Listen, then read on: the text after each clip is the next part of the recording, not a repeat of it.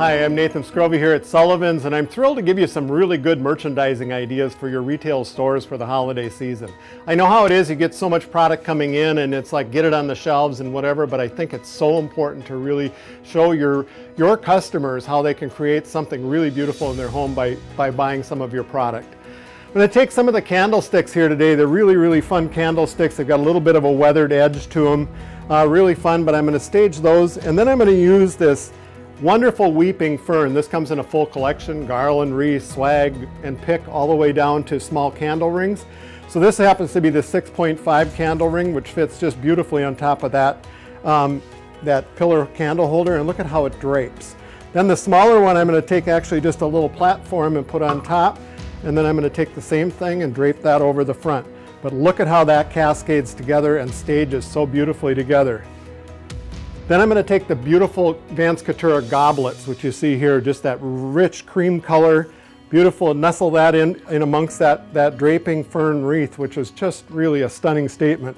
I'm going to take the small goblet and I'm going to put that on top of this one, and you can already start to see the dimension that you get and the shaping with all of these things. I'm going to take the candle holder here in the back, and then I'll put a nice size chunky Vance Couture pillar on that one, which really gives you nice depth into your display. I'll take some of the, I'm going to take some of the Paperwhite narcissus here, and as you can see, I'm just going to actually weave those right into the base of the wreath. The base of the wreath actually has a vine twig so that you can insert the stem pieces right into it, which is really nice. And now I'm adding that crisp white Paperwhite narcissus, and that's in our everyday fresh cut line.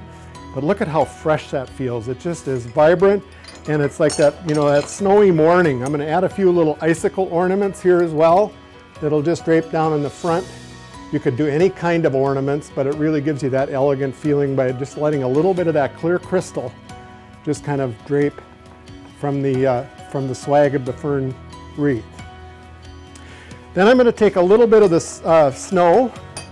I'm just going to sprinkle a little pile of fresh icy snow onto the table, and then nestle one of those beautiful etched glass Let It Snow ornaments.